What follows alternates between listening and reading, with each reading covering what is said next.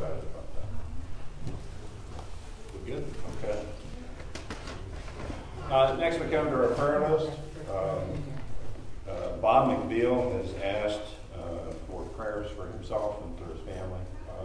He is going to be having surgery that's going to require rehabilitation, hospitalization.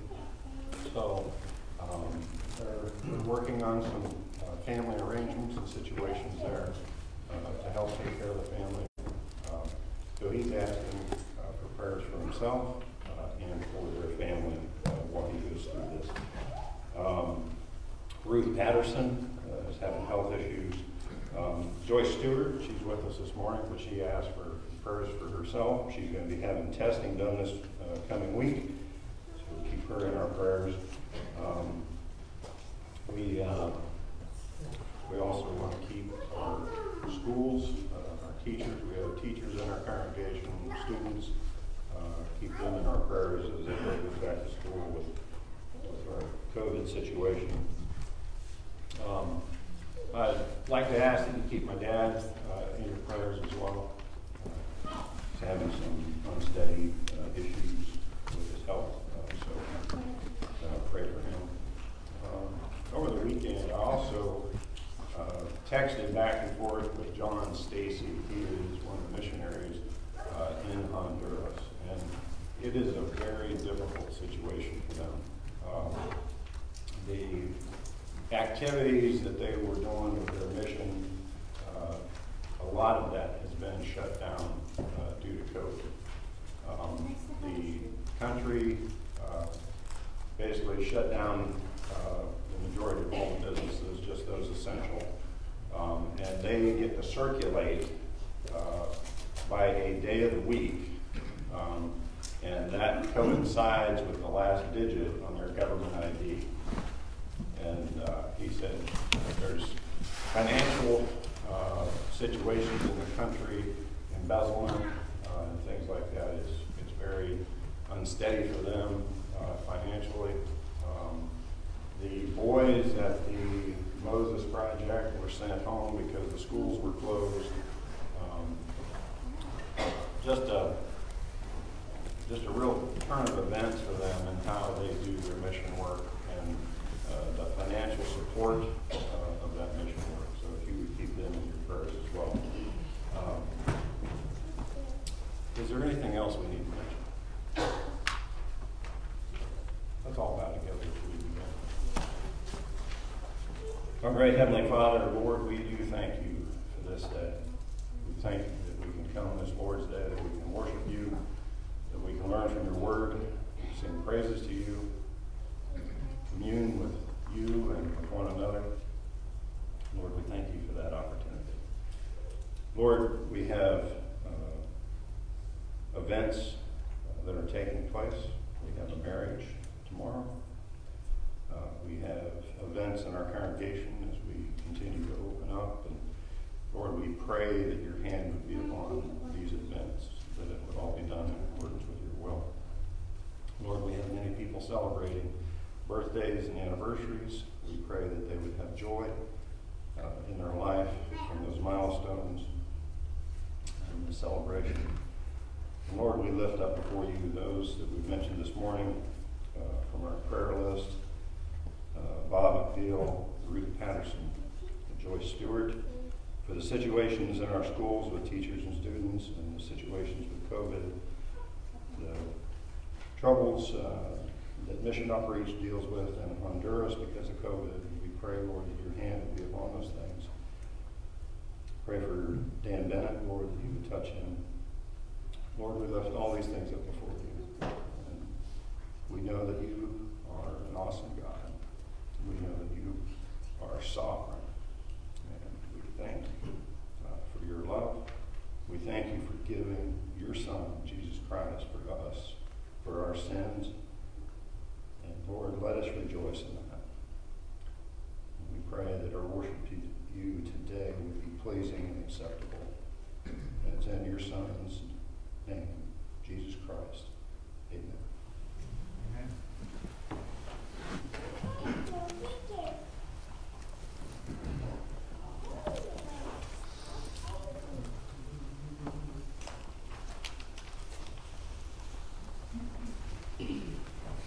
Good morning. It's good to see everybody this morning.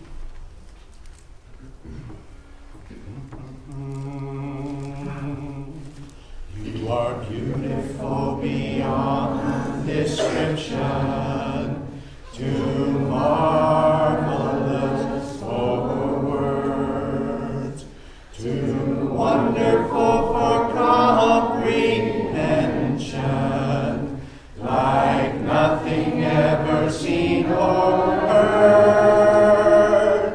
Who can grasp your infinite wisdom?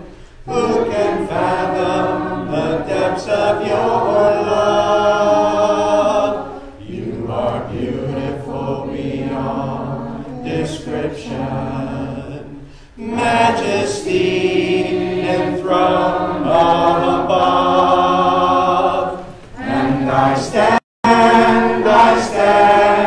in awe of you. I stand in awe of you. Holy God, to whom all praise is due, I stand in awe of you. And I stand in awe of you. I stand in awe of you. Holy God, to whom all praise is due, I stand in awe of you.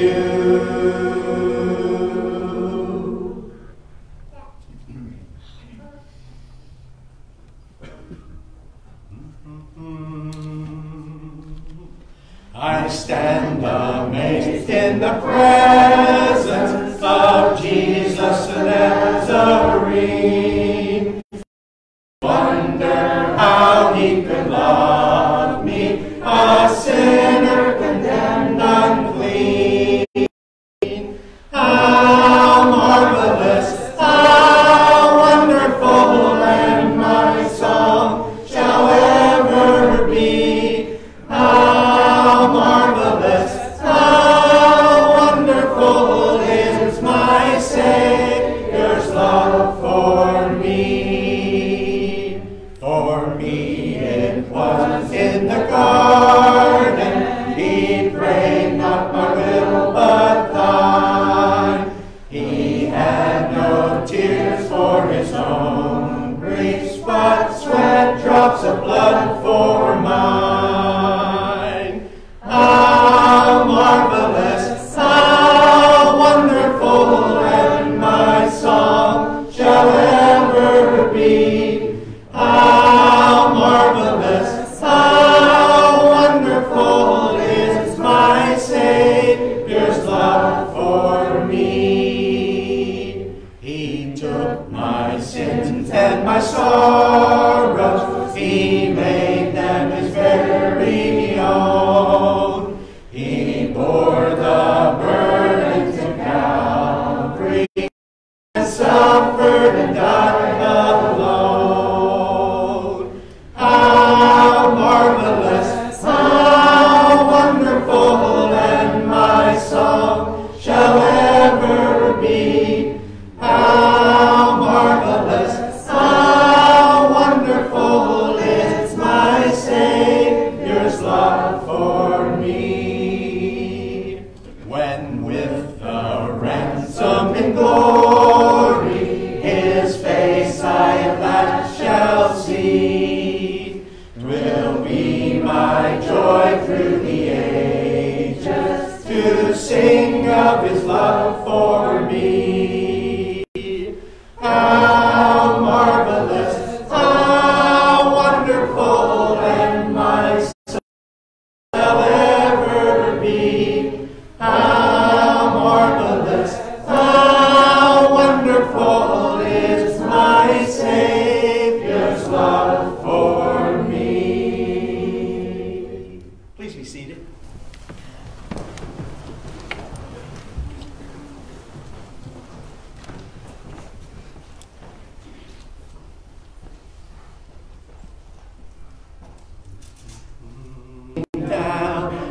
from the thorn-covered crown, makes me whole, saves my soul, washes whiter than snow. Faithful love calms each fear, reaches down, dries each tear, holds my hand when I can't stand on my own. Faithful love from above came to earth to show the Father's love, and I'll never be the same, for I've seen faithful love face to face, and Jesus is his name. Faithful love is a friend just when hope seems to end. Welcome face, sweet embrace, tender touch filled with grace. Faithful love, endless power, living flame, Spirit's fire, burning bright in the night, guiding my way. Faithful love from above came to earth to show the Father's love, and I'll never be the same, for I've seen faithful love face to face, and Jesus is his name.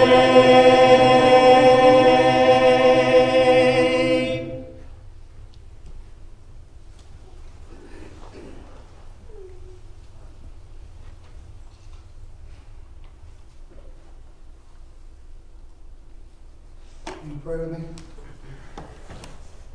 Dear Heavenly Father, we come to you again, thanking you for your love. Thank you for this time we come here and worship you and grow stronger to you.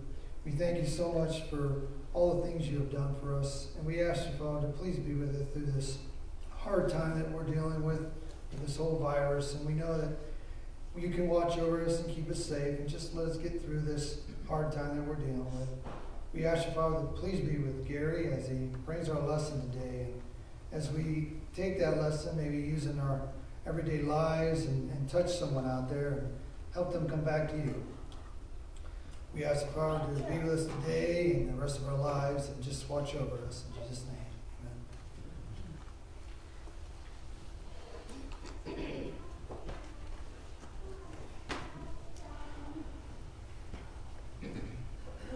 To help us focus this morning on the Lord's Supper, please sing this with me.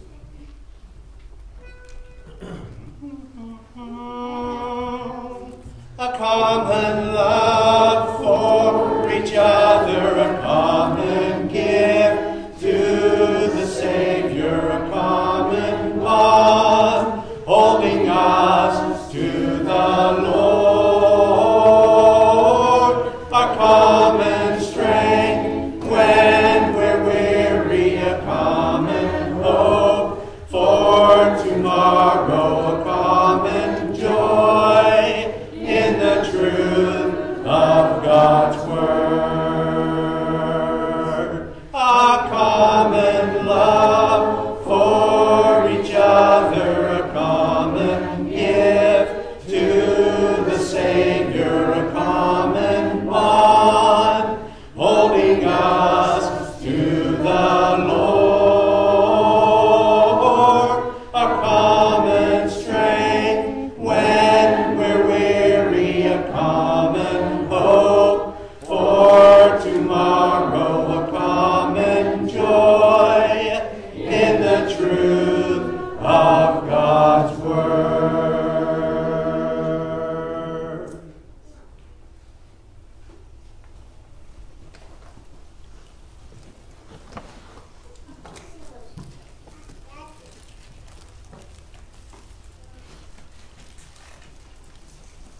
song we just sang talks about a lot of common things that we have. And if you think about in our audience, we've got people from all different walks of life, all different backgrounds. And really, when you think about it, there's a lot of things we don't have in common. But the one thing that we do have in common is that we can come here each Sunday and commune with our Lord, our Creator, the one who died for us, and we can have that common bond together to where we can worship Him and thank Him for what He's done for us. Let's give thanks for the bread. Dear Heavenly Father, we thank you so much for this opportunity that we can commune with you, that we can remember the pain and suffering that Jesus went through as He put on that earthly body, knowing the punishment that He was going to go through, and yet He did that for us so that we could be in heaven with you, and we thank you for that.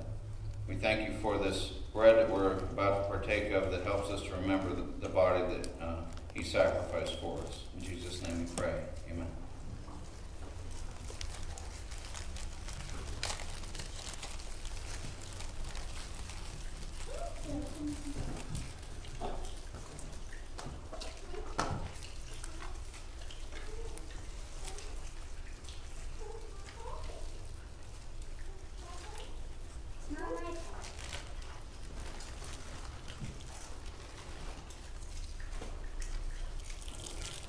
Let's give thanks for the fruit of the vine. Lord, we come to you thanking you for your love, for allowing your Son to shed his blood on our behalf, to take our sins with him and wash them away with his blood, and we thank you so much for that. Lord, we pray that you'll help us to realize the sacrifice that he went through for us, leaving heaven and coming to this earth and shedding his blood for us. We thank you for his commitment to doing that so that we could be with you.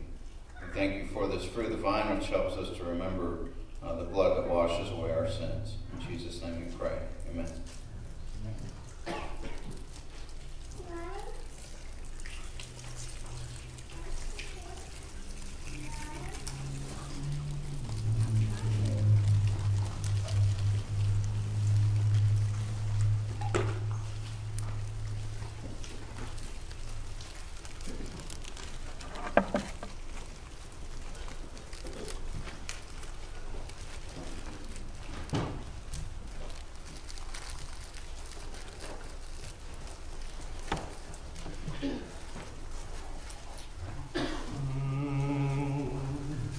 They tried my Lord and Master with no one to defend. Within the hall of Pilate, he stood without a friend. I'll be a friend to Jesus, my life for him,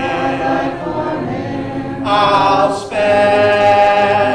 I'll be a friend to Jesus until my years shall end. The world may turn against him, I'll love him to the end. And while on earth I'm living, my Lord shall have a friend. I'll be a friend to Jesus, my life for him, I'll spend. I'll be a friend to Jesus until my years shall end. To all who need a Savior,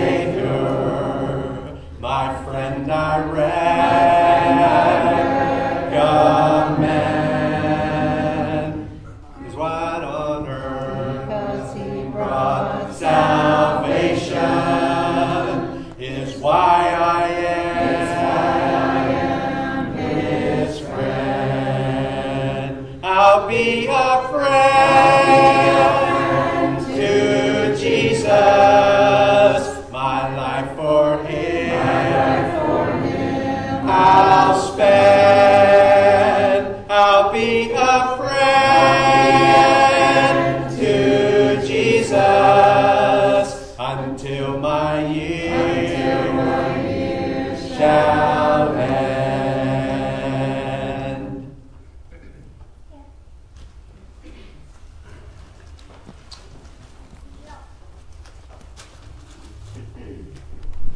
Well, good morning. I'm reading to you from Mark, the 14th chapter this morning. Mark, the 14th chapter. I invite you to open your Bibles to Mark, the 14th chapter. And I'm going to begin reading in verse number 27. Then Jesus said unto them, that is the apostles, all of you will be made to stumble, that is to fall, because of me this night. For it is written, I will strike the shepherd, and the sheep will be scattered. I want to hesitate for just a moment, because I'm not going to really address this. But I want you to understand how significant it is that Jesus emphasizes that the Scriptures must be fulfilled. He's not really alluding at the moment, nor does he really elaborate at all on why all his disciples will fall away and scatter like rats. The emphasis, what I want you to see is the fulfillment of the Scriptures. The Scriptures must be fulfilled. Now, I mention that because in our generation, there's a whole lot of skepticism about the Bible. And what I want you to understand is the validity and the truthfulness of the Scriptures. Am I making sense so far? We got to understand that the Scriptures are the Word of God. And if you remember back in Jeremiah chapter 1, God guards His words that it might be fulfilled. And so I just want you to understand, or at least see for a moment, the emphasis that the Lord puts on the Scriptures. They are the inspired Word of God. So I'm saying that because everything I've read in this particular text, most writers overlook that. Do you understand? They don't look at the Scriptures must be fulfilled. Everything that Jesus says will be fulfilled. Amen? Are you all out there this morning? You can say amen through the mask, okay? No one will even know. All right, so now watch this. After I've been raised, I will go before you in Galilee. Peter said unto them, watch it now, even if all are made to stumble, it will not be me. I don't care if every man on the planet falls away because of you. Don't put me on that list. I will not fall away. There's nothing in this world that can make me fall away and desert you. Think about that. Now watch. Peter said verse 30, Jesus said unto him, assuredly, I like the old King James, verily, verily, I say unto you, that this night, this very night, before the rooster crows twice, you will deny me 3 times. Now watch. In verse 31. But he spoke more vehemently. Now, what that word simply means is this. Peter just does not say, no, Lord, I won't do that. I'll never do that. I don't care if the rest of these disciples or apostles stumble and desert you. I won't do it. No, the word carries the idea of intensity. I will not. There's strong feeling. There is passion. There is an insistent, persistent, strong response of Peter. I will never do it. And he meant it. He was sincere. He could not imagine under any circumstance whether he would not do it. Now, I want to turn to Luke 22 because there's something brought out there for just a moment that I think is significant.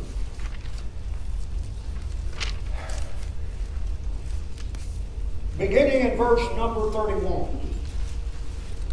And the Lord said to Simon, Simon, Simon, that's just Peter's old name. Indeed, Satan has asked for you. Now, I want you to remember something. This is the night in which Jesus is portrayed or betrayed. This is the night when Judas will turn him in, hand him over to the authorities. This is the same night where he institutes the Lord's Supper.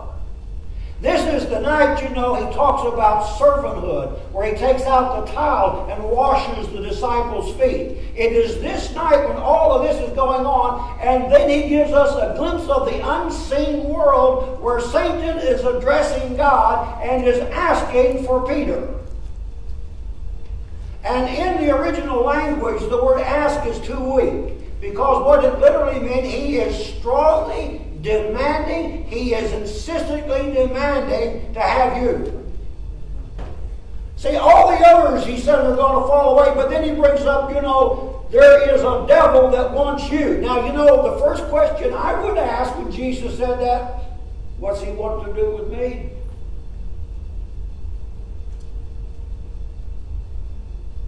What does the devil want me for?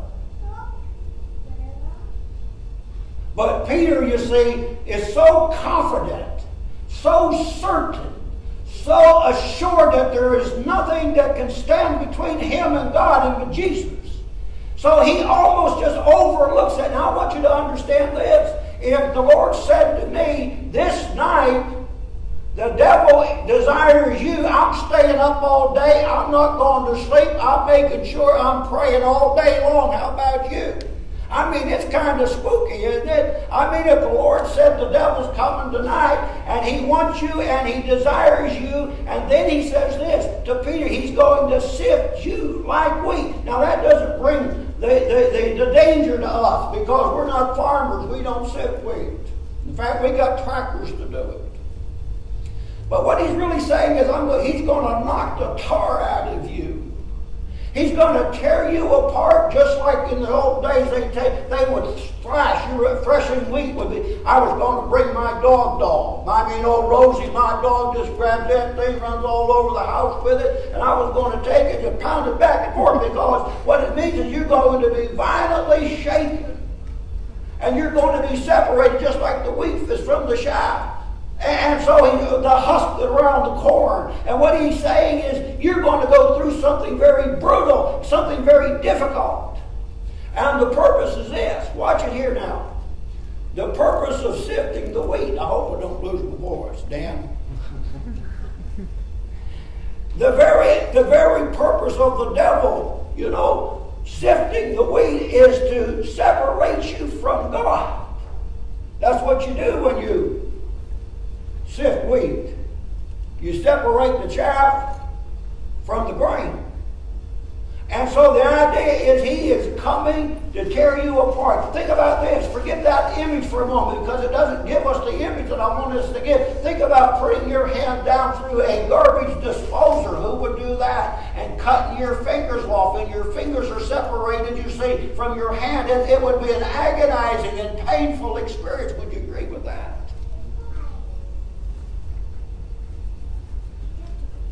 What he's saying to Peter is, you're going to go through a brutal time wheel. Is that what's wrong there? God drops. Well, thank you. There's one good man here. You're going to go through something else. You say, why does the Satan want to do that to Peter? I don't know. I don't know why some of you have gone through some ordeal. There's sort of a mystery in the text, because God grants to the devil the permission to sift him like wheat. Why does God allow that to happen?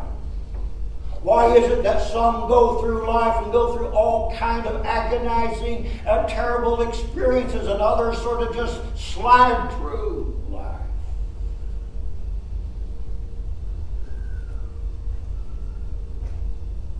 There's a mystery there. Why does God grant the permission for people to suffer, to go through terrible experiences? But one thing is for certain. that he cannot touch anybody, that is, the devil cannot touch anybody without God's permission.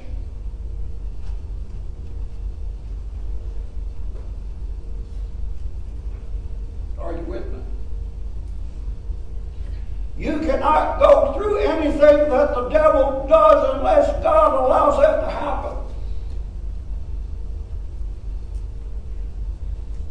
Now, notice this. Boy, after all of that, I'm telling you what that would be, at least to me, pretty spooky.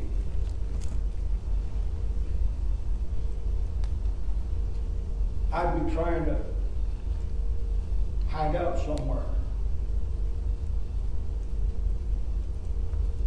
How about this? You'd find me in church all day. But if the devil can get into that circle, he certainly can get into the church, can he?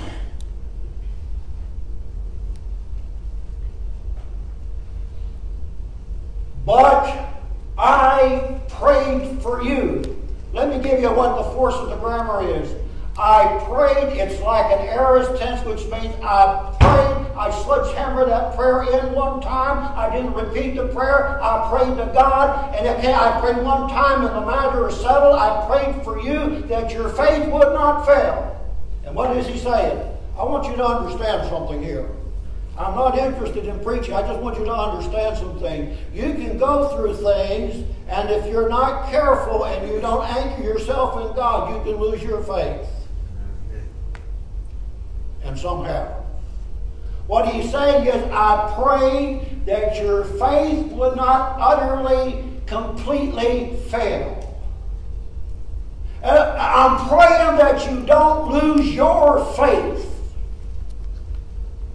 What you're going to go through, others have lost their faith. They've lost their faith on things that are not even as difficult. Oh, for some people it has to be just something almost incidental. It doesn't even have to be some catastrophic event. They've lost their faith almost on nothing.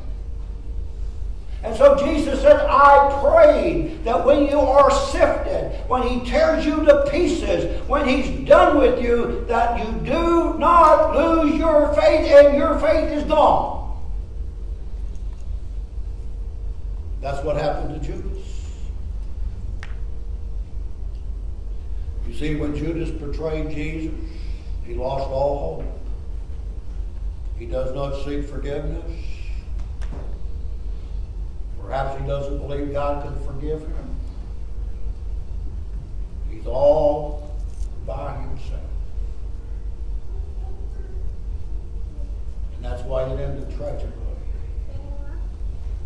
You see, you can go through some things where you no longer can face it.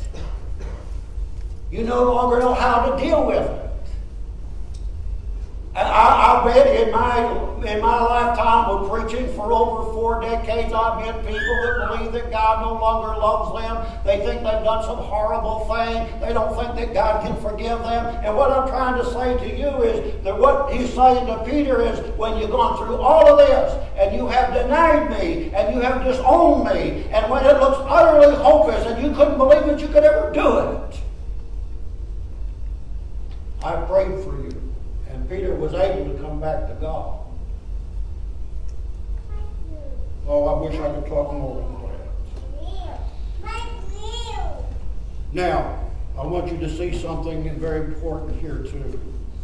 But I pray for you that your faith should not fail, and when you have returned, strengthen the brethren. Now, I want to say this. Satan is just not after Peter, he's after them all. You get that from Matthew chapter 26. He's just not interested in Peter losing his faith. He wants everybody to lose. He's bent on spiritual genocide.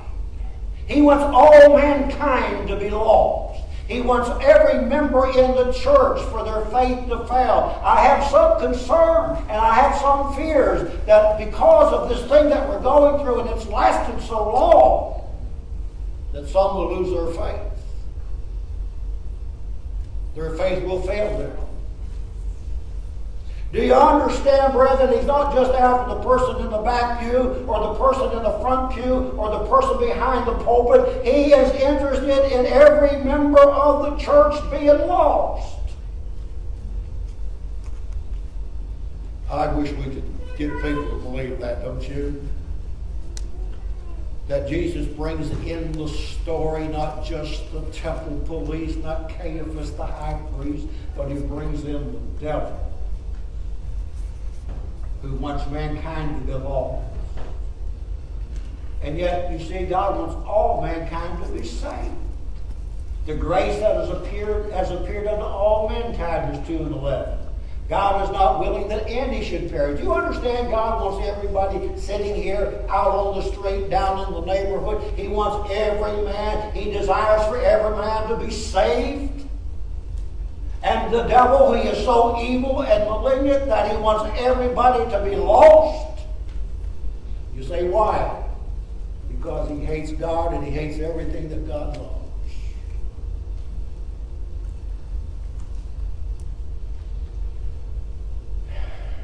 Now,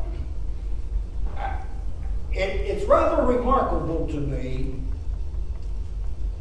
that Peter doesn't believe him.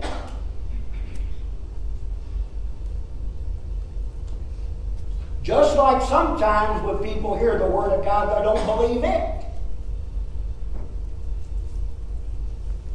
Though Jesus warns him, and sternly warns him, he does not take the warning seriously. And I want you to understand that the devil just doesn't wander around aimlessly. Peter said, and he knows a lot about the devil when he wrote this, that the devil, our adversary, is like a roaring lion, walking about seeking who may devour. Paul talks about the wiles of the devil, the methods of the devil. In other words, the devil has a tactic. He has a strategy. And the strategy oftentimes is to look at your weakness. The weakness that you already have. Do you all know we have weaknesses? David's weakness was the lust of women. That brought all kind of trouble in his life because of a woman by the name of Bathsheba. Judas' weakness, like other men, was covetousness. He loved money. He was greedy. And the devil used the lust to get to David. He used the greed to get to Judas. And he used Peter's overconfidence to get to Peter. What is your weakness?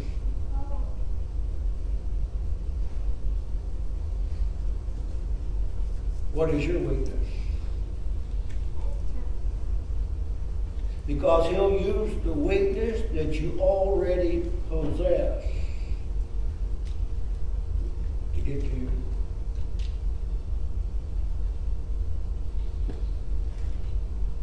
And so on that night after Jesus is taken by the temple police, we are moved into a courtyard scene of the high priest.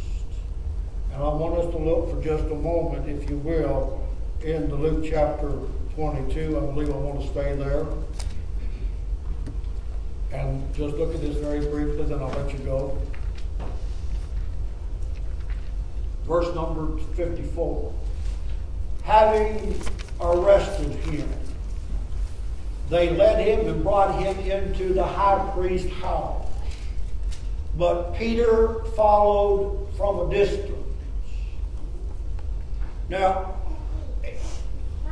looking at the text, I have to think for a moment that Peter has some kind of courage to go into the lion's den. He's following at a distance, and perhaps he thinks he's safe like so many. There's a whole lot of folks that will follow Jesus at a distance. They don't want to be committed. They don't want to be known as a Christian. They don't want to be really involved. They may believe in God. They might believe that Jesus is the Christ, but they're following at a distance if they're following at all. And a lot of times people who are following at a distance think they're safe and they're not safe. It's amazing to me. I used to watch football all the time, and now I can care less about it. I don't know about some of you. I mean, that was before they are doing what they're doing today. But I used to watch football. Marcia can tell you, I get excited about it. I hate to see the Steelers lose. Love to see the Browns lose. Yeah, I got you awake now. And I don't care about it at all. But the thing that used to get me, I used to hate to see it. I could never understand when the defense played it safe because it was never safe. How many know what I'm talking about? Prevent defense. There you go. And it never prevented anything. They always would score. You see what I'm trying to say is when you play it safe, sometimes you're in real danger.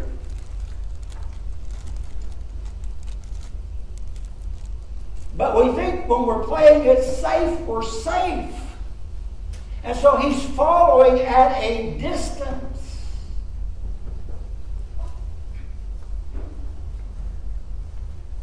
Now, when they had kindled a fire, remember it's in the darkness of night. I wish we could talk about where Jesus said about the devil in the text, this is your hour and this is the power of darkness. The devil's using the darkness, but we're not going to talk about it. But anyhow, they kindled a fire in the midst of the courtyard, and he sat down. Literally, he sat down for a while. I don't know how long he was sitting there. I don't know. Once they started the fire, he got a little bit nervous because you get a fire going at night, you can see the guy on the other side.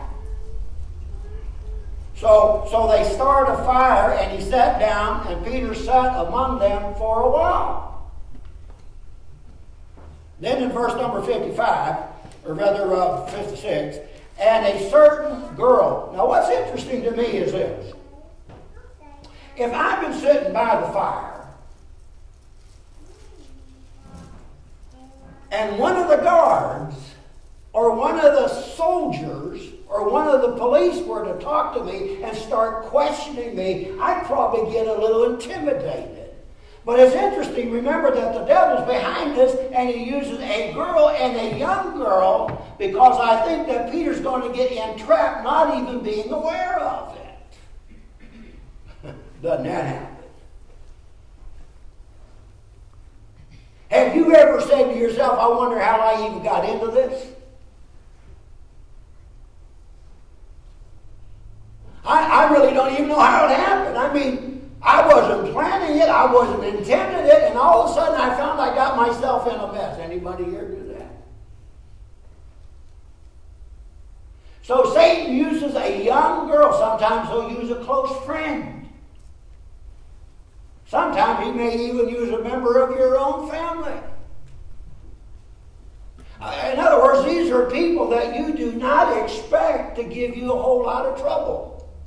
So here's this young girl in verse number 56, and she looks at him, the Bible says, intently. In other words, across that flickering fire, there's this young girl staring at him. I don't know about you. I had an interesting thing happen when I was in Old Town. My granddaughter was acting up, so I just give her that, Darth Vader stare. When she wasn't acting right. And you know what? She says, quit looking at me.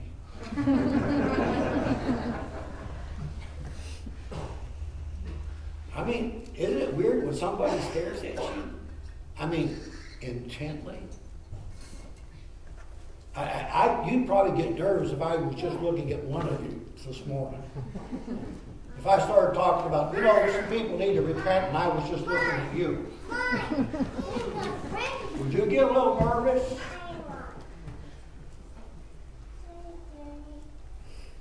Sometimes people after a sermon will say to me, why were you looking at me all through the sermon? And I wasn't even looking at you.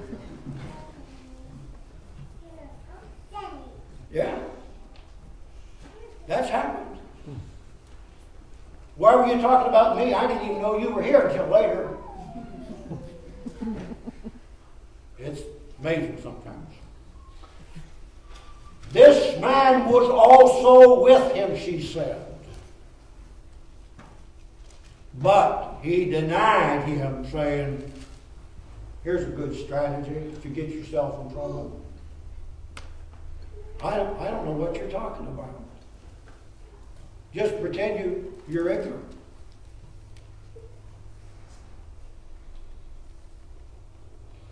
Woman, I do not know. Isn't that amazing? He's been with him for day in and day out for nearly almost 4 years. Been with him everywhere.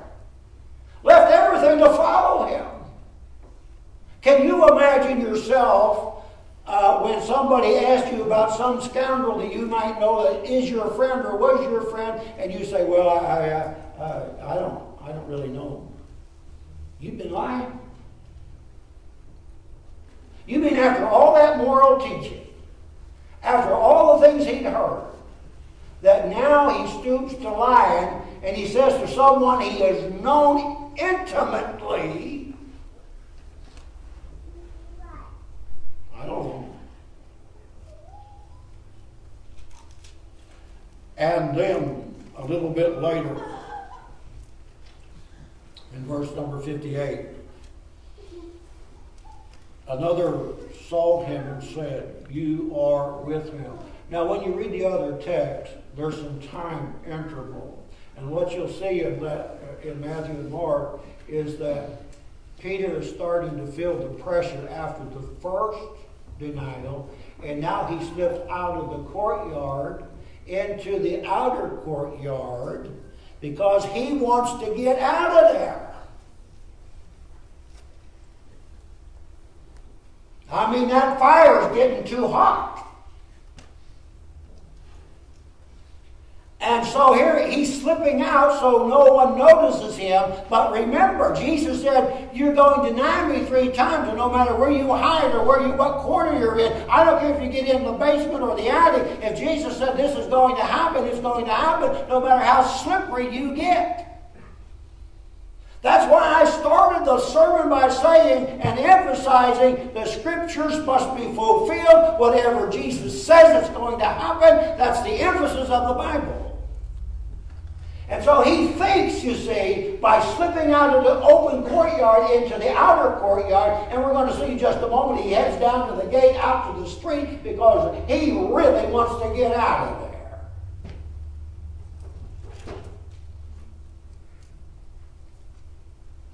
But the scriptures must be fulfilled.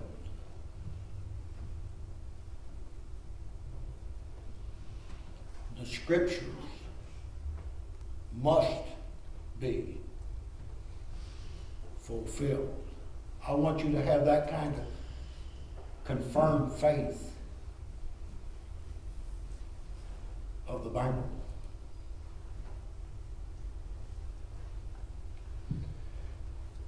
And then a little while longer, she says, you are one of them. Now, in this verse, it says, man, I am not. Now, in the second, we won't allude too much to that, but when he denies Jesus the second time, he does it with an oath. That doesn't mean a lot to us, but it would to them people back then. When you made an oath before God, if you didn't keep that oath, you were bringing a curse down upon you. He's even like saying, I'm swearing on the Bible I don't know him. In this one, when you read the other text, watch it here. I almost wanted to do it, but I know some of you wouldn't like it, and I decided it wouldn't be apropos. But on the third one, he cusses and swears. You ever notice people, when they want to emphasize something, they'll swear? You ever notice that? They'll use some real foul language. I wasn't going to use any foul language, so don't run out and say, oh, you know what he said? He didn't say anything. But now he's so caught up in the moment that he curses. I don't know what the word he used, but now he curses. no connection with him. I swear by God I don't know him. And then he begins to curse and to swear, to emphasize. I don't have anything to do with it. Can you see what's going on here?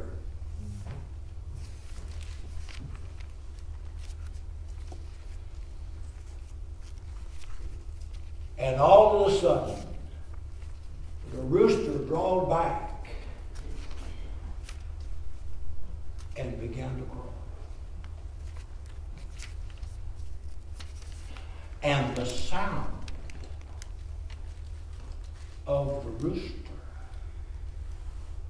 caused Peter to remember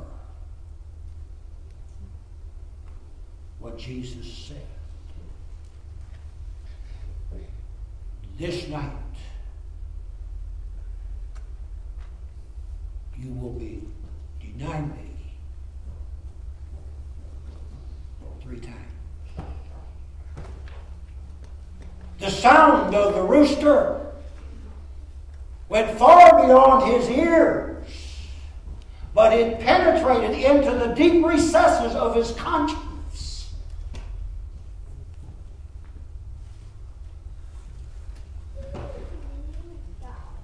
Overwhelmed with a deep sense of guilt.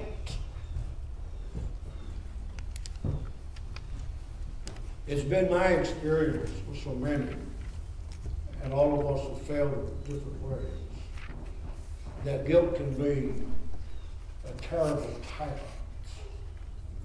that can haunt us all of our days. In Shakespeare's Macbeth, when I was in high school, they made us read Shakespeare. Can you believe that? What are they reading now? Mickey Mantle was a center fielder.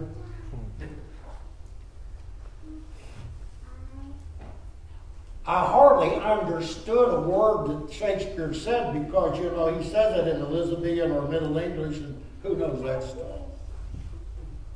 But in Macbeth, he's so overwhelmed with guilt because he murders the king. He was so ambitious for the power. And after he gets what he wants, he starts killing other people. And then he becomes insanely mad because the guilt, in spite of where he got what he wanted, the guilt became so overwhelming that he became mad and insane.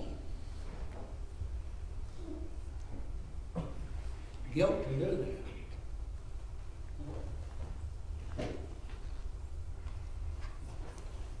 And I want to talk to somebody here today who hears the sound of the rooster.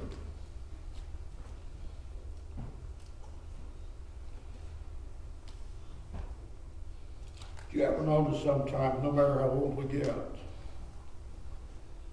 that an old song can bring back memories?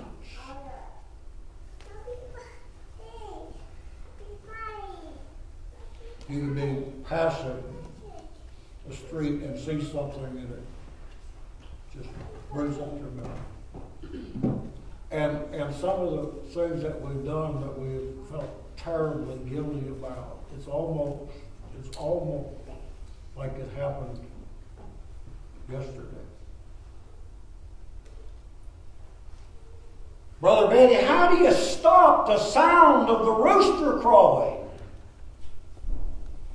Well, the only way I know is the forgiveness of God. Now let me make so you get this clear, because when we talk about regret and guilt and all of that, we are not talking about self-pity. God doesn't want your self-pity nor your regret. He doesn't care about that sorrow. He does care about godly sorrow that worketh repentance. So he's not talking about you becoming absorbed with yourself about your guilt and your terrible situation and the things that you've stupidly done. He's not talking about that at all. What he's talking about, the kind of thing he wants, is a godly sorrow that will cause you to repent and turn back to God. And God said, I will forgive you. You need to understand that God loves you, and no matter how much you messed up, you don't give up.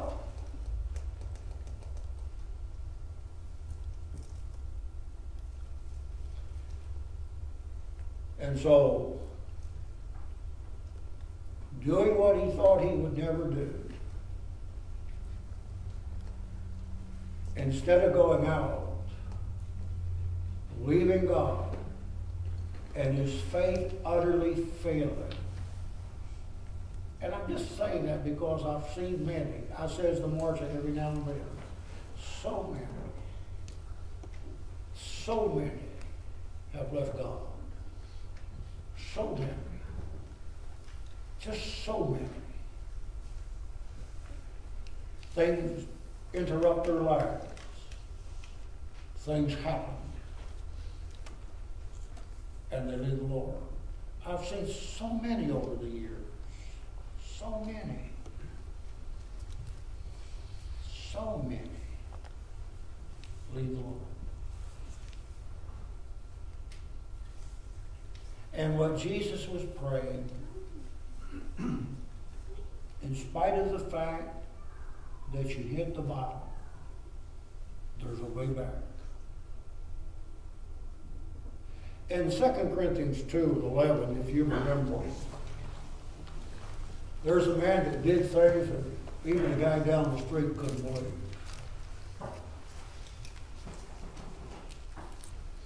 In fact, Paul will say about the church of Corinth, you know, even the Gentiles, those heathens, would not approve of that stuff. Do y'all remember?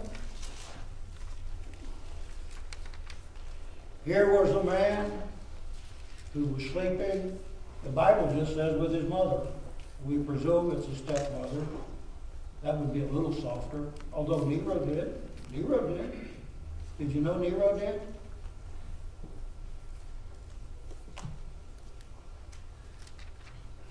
It was so awful that Paul says, not even the Gentiles do that stuff.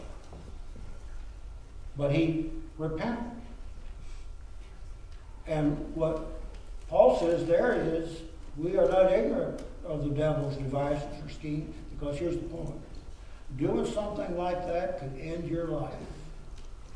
Terrible. We think that's really terrible. It is. But he's been forgiven, and he's warned in the church to accept and forgive him, because we're not ignorant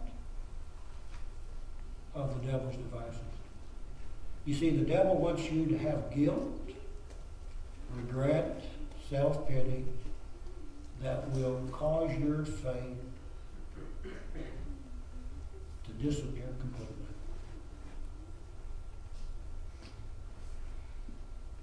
Oh, I tried that, it didn't work. And that was enough. So I want to challenge you today. I think the text is always apropos. It's a challenge for each and every one of us. That our faith will be anchored in God, regardless of what happens to us. Amen? Well, if you're here today, and I need to let you go, we end the lessons usually with an invitation. Jesus said, go in all the world and preach the gospel. He that believeth and is baptized shall be saved. And then the journey begins. We just get started. And then we live out our life for God. And if you're here today, I hope that we said some things that will renew your heart if you need Him. And if you need to repent, we hope you do so. So stand and sing.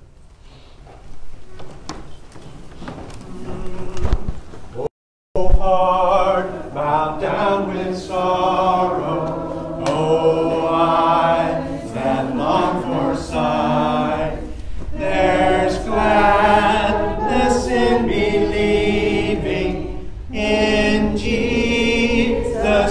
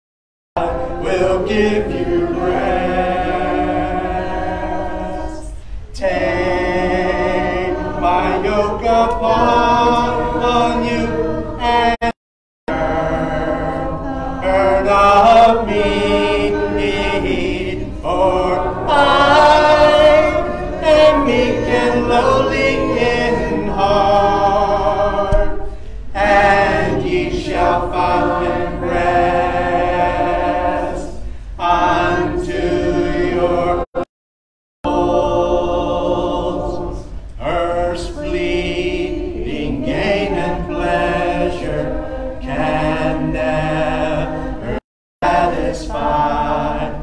His love my joy doth measure, for love will never die.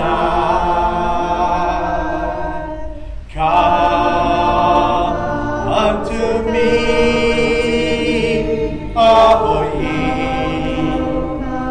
that labor and are heavy laden, and I will give rest. Take my yoke upon you and learn of me, for I am meek and lowly in heart, and ye shall find rest unto your souls. His peace is like a river, his love is like a song, his yoke's a burden never, 'tis easy all day long. Come to me, all ye that labor and are heavy laden, and I will give you rest.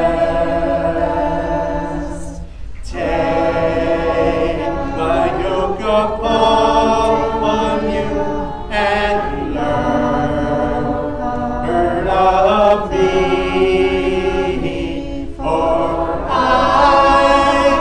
am meek and lowly in heart, and ye shall find rest unto your souls. Thank you, Gary. Appreciate your lessons, your willingness to share your knowledge and help edify us.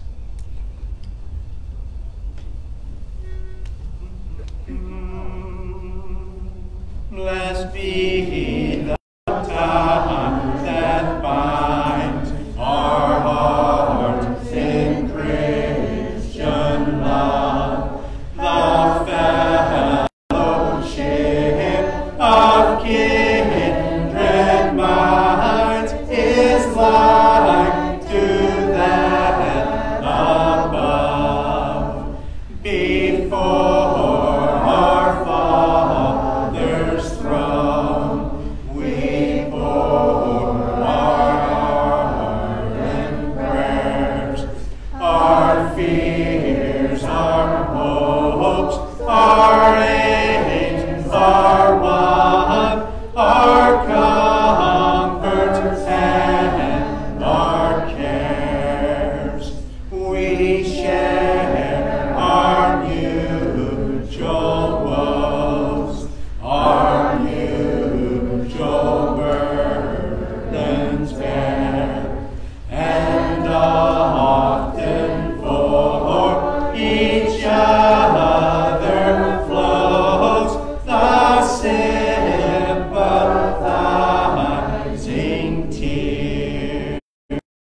When we asunder part, it gives us inward pain, but we shall still be